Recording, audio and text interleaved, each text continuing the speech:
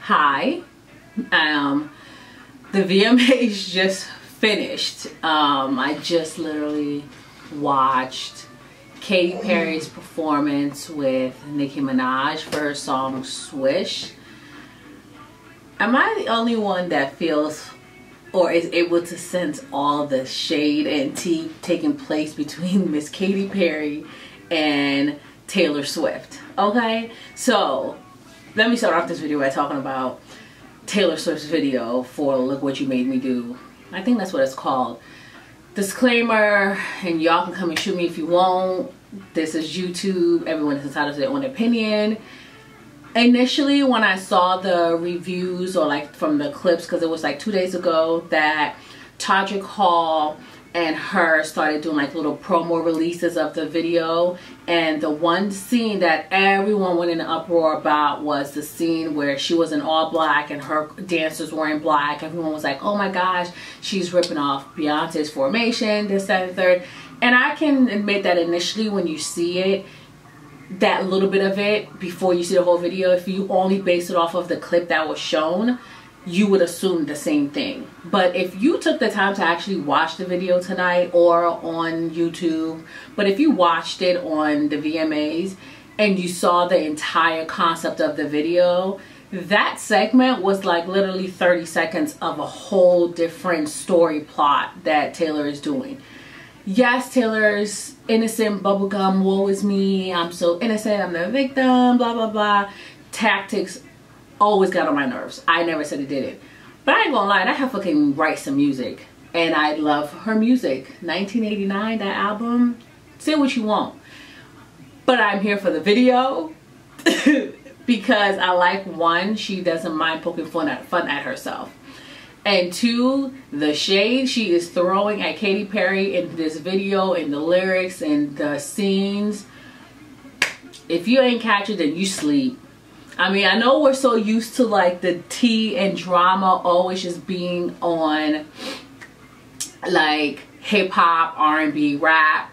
But honey, the beef that takes place in some of these pop scenes are to die for. The fact that I guess the old Taylor Swift is dead, I'm here for. Talking about your stage tilting, whatever, that was a shot at Katy Perry from her Super Bowl performance. I mean, you just have to, I guess the only way you'll know what she's talking about is if you kind of follow or are familiar with the music of both individuals. And I just love in the end of that video how she's brought all of her old personalities, like the old Taylor, the first Taylor with the guitar and the tightly curled hair that just, I'm so sweet, and the Taylor from that video where she's in her house and the boys across the that lives across from her. I mean, just all the Taylors we're used to, and then the new Taylor that's emerged, and they were just like, oh my gosh, she got, oh, the Taylor from the VMAs with Kanye, and she was like, who is this be? She's, I'm just here for it. I'm here for it. I like the visuals of the song. I like the song itself. But let me tell you, this performance I just finished with Katy Perry for Swish Swish is pretty much, they saved it for last because she took a dig at Taylor. That whole song was about Taylor Swift, and if you don't think it is, I need y'all to rewind it and listen to the lyrics. That is all I have to say. And I wonder how she felt though that she hosted it and Taylor purposely premiered her video on the VMAs that she was hosting. Do you see the level of petty this new Taylor Swift is doing? This is like the level of pettiness. The girl you don't like that you've been beefing with all this time is hosting a show, and you were like, you know what? I'm gonna do you one better. I'm gonna premiere my video on the episode of the VMAs that you're hosting, and you ain't got no choice but to be there for it because MTV gonna do whatever I want them to do, and they did. It would have been even topped off. The level of petty would have been topped off if they had made Katy announce the world premiere of the video. But you know, MTV ain't gonna do all of that. They've already were petty by allowing this video to be premiered tonight. But so much happened on this VMA, I had to take notes. Okay? Like, I have notes on my phone. It's crazy. I know. Don't judge me. Okay. The Kendrick Lamar opening, you know I'm here for Kendrick. I love Kendrick. I love his lyrics. I love how deep his words are. I never understand the whole Kung Fu Kenny. Someone has to explain that to me. I don't know. But as always, I like Kendrick. I'm glad that he won Video of the Year because Humble was phenomenal and awesome though. The performance was pretty good. I have no complaints over that. So the segment where Ed Sheeran is performing his song, his hit song, and then I don't even know the name of the guy that sings the song, but he came out, I guess he's in a remix of the Ed Sheeran song. But when Ed Sheeran starts with his guitar playing his song, the face that, oh my gosh, the face that Cardi B made. She was like, her face was like, oh. You know that song, huh? Look at you. Look at you all hit Ed Sheeran. Her face was so priceless. Like, I literally had to watch it on my computer, on my phone, on my Xfinity app. Look at it. Do y'all see the face that she made? She was like, oh, and you, okay, Ed Sheeran. Okay, Ed Sheeran, I see you. I see what you're doing. But it was, her face was just so priceless, and the camera just got it, and she was beat. Her hair was flawless. She looked good. Cardi B, babe, you looked good with the T, okay? But I just thought that, like, out of some of the moments, that was like one of the priceless moments. Lord's performance. Did she perform, or did she just dance? But was it a dance? Like, did she dance, or did she, I just didn't understand the purpose of that. Like, for all that, they could have just shown us a dang on video if that's what she was up to.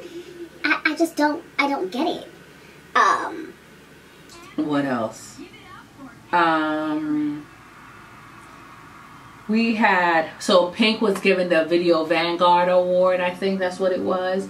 I was just happy to not see Pink swinging across the stage. I feel like every performance Pink has ever done, she is in some leotard attire, swinging up and down the stage somewhere. But overall, I loved the throwback of listening to some of my favorite Pink songs. It was awesome. Her speech about her daughter was just phenomenal, and I feel like every parent should teach that to their kids, especially young girls, because this generation moving forward, the ones now and forward, I feel scared for my daughter. So I thought her speech was phenomenal.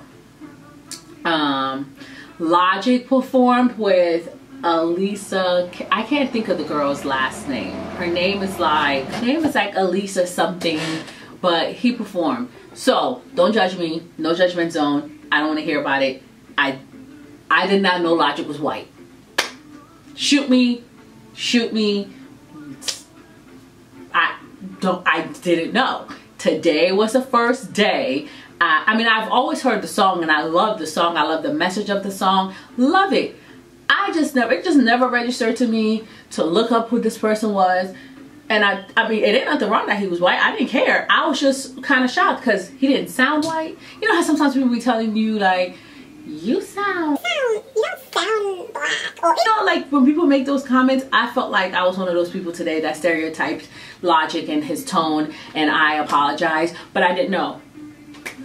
Shoot the messenger, I didn't know, but I'm glad. His performance was really good. It was touching. His message was on point at the end. He was ready.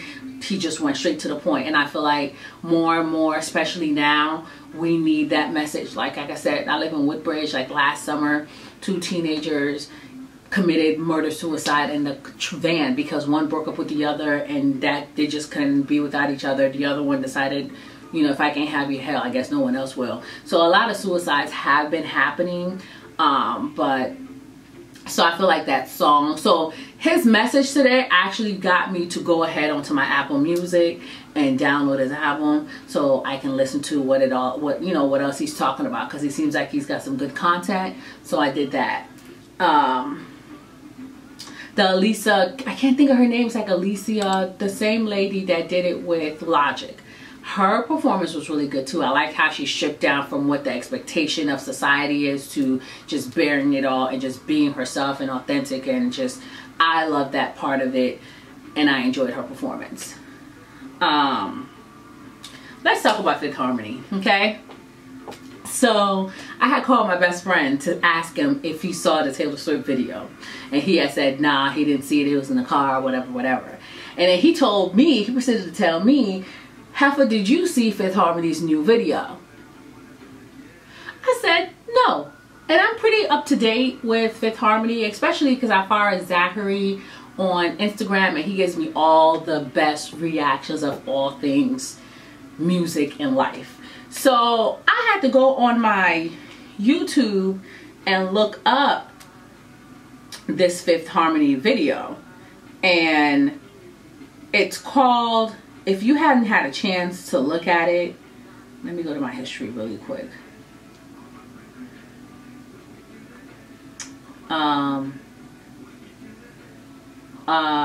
He Like That. That's the name of the song. If you get a chance, go to YouTube, look up He Like That. Okay? Bomb song. Video is even better. Fifth Harmony came, slayed, conquered, took it all.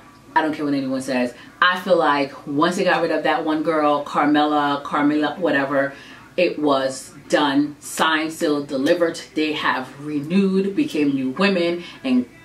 But the gag is, on their performance tonight, I don't know if y'all know this, okay? So before the song starts, they're all on stage. It's kind of dark. They all have the silver attire on. And if you noticed on the stage, it was 5 of them on stage, right? It was, and then when they were all dropping, you notice only one dropped to represent the one that they dropped and left back, like, you gone, we about to make it. Okay, watch it. If y'all don't know what I'm talking about, go look up Fifth Harmony's performance tonight and you tell me. This was before the rest of the 4 dropped. One girl dropped first because it was 5 of them up there. You know, they could have played it off if, you know, if they didn't want to be shady, or if they weren't trying to say something or be petty, they would have just had like them 4 and like maybe like 4 other dancers and all fall back. But nah, the level of pettiness that Fifth Harmony has developed. No, they had 5 of them. 1 dropped to the back first and fell. Then the regular standing 4 fell back together. Yes. Level of petty achieved. 1 check for Fifth Harmony. Even though they're 4 now. They can't be called Fourth Harmony though. But I am here for the new and improved Fifth Harmony. Look up that video, He Like. If you don't, then you missing out. They are cranking out videos left and right all day, every day. And then so that their performance, Gucci Mane comes out for 4.5 seconds, bring out his boo, Keisha Dior. I don't know for what. I guess to just let everybody know that she's just a ride or die. She been here, she gonna always be here. I'm gonna be on stage performing. She gonna be right here next to me doing her, which is nothing on stage, but I love the love. I can't complain about that. It is what it is. But they were there for 5 seconds. He performed his little rap rhyme and then exited, stage left. Like Cassie said, thank you. That's what my daughter says when she asks us for stuff. She'll be like, Mommy, can I please have some cereal? And then when you say, okay, she'll be like, thank you. I'm like, where did you get this from? Anyways, but yeah, so she was there for like a hot second. Can we talk about Teyana Taylor and this extra snatch bag? Like, she is giving all of us regular, everyday women that are struggling to lose the baby fat from 2 kids ago I'm still trying to lose the fat from Cassidy's birth, and that heifer about to be 5 come December, and she gonna come out here belly snatched and just struggle. You ain't right, Tiana. You ain't right. You giving us you giving people false hope out there. You ain't right. And then you talking about you be eating chicken and eating whatever you want. You know what? You ain't right. We out here struggling, trying to eat rabbit food and trying to do meal replacements and do cardio. Like, you just come out like, I've arrived. What you want me to do in my Janet inspired attire? I'm here. What y'all gonna say about it? Y'all ain't gonna say nothing about it. But I'm here though. I'm here. But I mean, overall, and Katy Perry as a host, I mean, she wasn't too terrible. I think some of her jokes got flat. People didn't understand it. I don't know if she was like trying to throw shade. Oh, her performance with Katy Perry. I don't know if her performance with Nicki Minaj, I don't know if she had Nicki on the song to throw extra shade at Taylor. Because remember, last year, Taylor and Nicki had this tick for tack situation on Twitter about stuff, and Nicki, even her verse on the song had shade that you would think like that sounded like it was probably a hit at Taylor. So look, all I'm saying is that I am here for Taylor Swift's new album. I can't wait for that shit to drop because I'm a Taylor Swift fan. I like a plethora of music all around. I'm not a discriminator. Anytime I hear something new from anyone, I will have it either Shazam it or just look it up on my Apple Music and I'll have it on my phone. I just love all types of music. So I'm here. I can't wait for Taylor's new album. But I mean, I thought the awards was decent. I really didn't see a lot of other performances that really caught my eye or attention.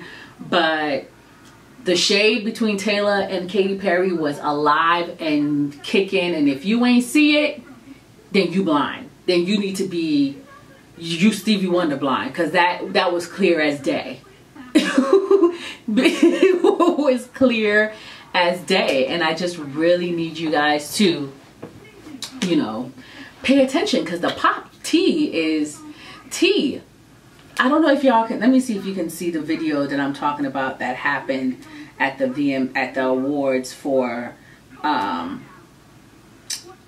so if you see right here, like you see it's 4 of them and then 1 drops, and then it's just the one, you see it. I hope y'all can see it. I really hope. But she the first one to drop, and everyone is still standing there. If you don't know what I'm talking about, if you're on Instagram, go to Logo TV's Instagram. You will see exactly what I'm talking about. But, oh, I love watching award shows that have a lot of hidden tea and innuendos. It just makes my blood boil with excitement, because then